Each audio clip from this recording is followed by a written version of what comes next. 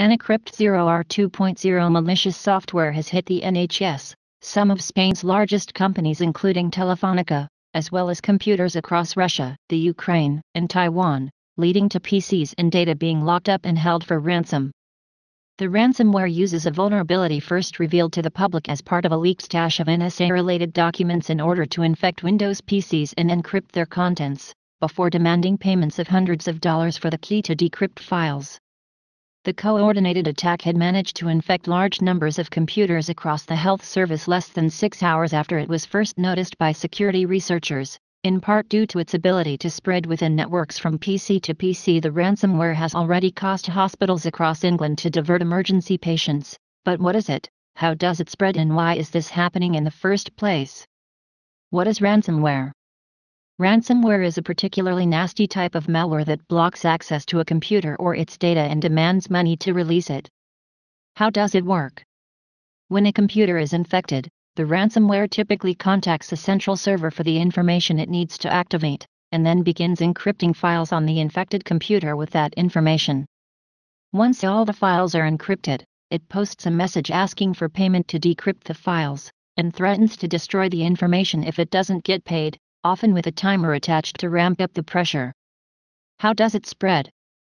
Most ransomware is spread hidden within Word documents, PDFs, and other files normally sent via email, or through a secondary infection on computers already affected by viruses that offer a backdoor for further attacks.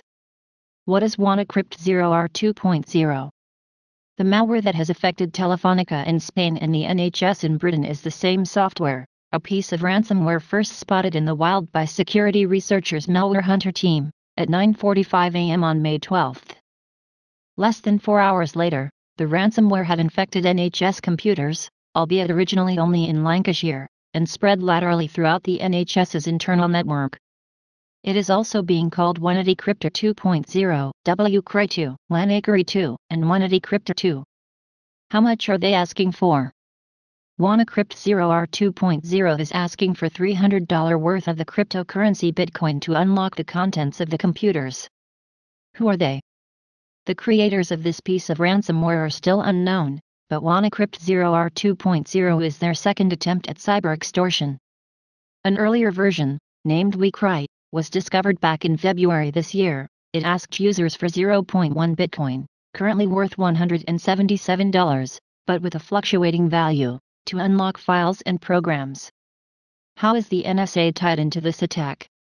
Once one user has unwittingly installed this particular flavor of ransomware on their own PC, it tries to spread to other computers in the same network. In order to do so, WannaCrypt 0R uses a known vulnerability in the Windows operating system, jumping between PC and PC. This weakness was first revealed to the world as part of a huge leak of NSA hacking tools and known weaknesses by an anonymous group calling itself Shadow Brokers in April. Was there any defense? Yes.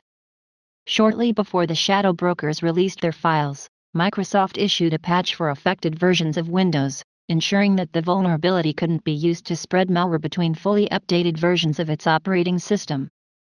But for many reasons, from lack of resources to a desire to fully test new updates before pushing them out more widely, organizations are often slow to install such security updates on a wide scale.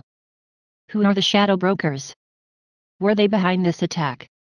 In keeping with almost everything else in the world of cyber warfare, attribution is tricky. But it seems unlikely that the Shadow Brokers were directly involved in the ransomware strike. Instead, some opportunist developer seems to have spotted the utility of the information in the leaked files, and updated their own software accordingly. As for the Shadow Brokers themselves, no one really knows, but fingers point towards Russian actors as likely culprits. Will paying the ransom really unlock the files? Sometimes paying the ransom will work, but sometimes it won't. For the CryptoLocker ransomware that hit a few years ago, some users reported that they really did get their data back after paying the ransom, which was typically around £300. But there's no guarantee paying will work, because cybercriminals aren't exactly the most trustworthy group of people. There are also a collection of viruses that go out of their way to look like ransomware, such as CryptoLocker, but which won't hand back the data if victims pay. Plus, there's the ethical issue: paying the ransom funds more crime. What else can I do? Once ransomware has encrypted your files, there's not a lot you can do. If you have a backup of the files, you should be able to restore them after cleaning the computer, but if not, your files could be gone for good. Some badly designed ransomware, however, has been itself hacked by security researchers, allowing recovery of data. But such situations are rare, and tend not to apply in the case of wide-scale professional hits like the WannaCrypt Zero-hour attack. How long will this attack last? Ransomware often has a short shelf life. As antivirus vendors cotton on to new versions of the malware, they are able to prevent infections originating and spreading, leading to developers attempting big bang introductions like the one currently underway. Will they get away with it? Bitcoin, the payment medium through which the hackers are demanding payment, is difficult to trace, but not impossible, and the sheer scale of the attack means that law enforcement in multiple countries will be looking to see if they can follow the money back to the culprits. Why is the NHS being targeted? The NHS does not seem to have been specifically targeted, but the service is not helped by its reliance on old, unsupported software. Many NHS trusts still use Windows XP, a version of Microsoft's operating system that has not received publicly available security updates for half a decade, and even those which are running on newer operating systems are often sporadically maintained.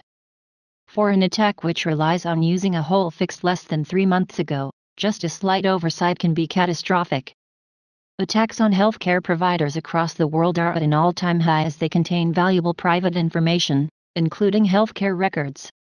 Please do not forget to subscribe and like and comment because we want to hear your voice, and thank you for watching.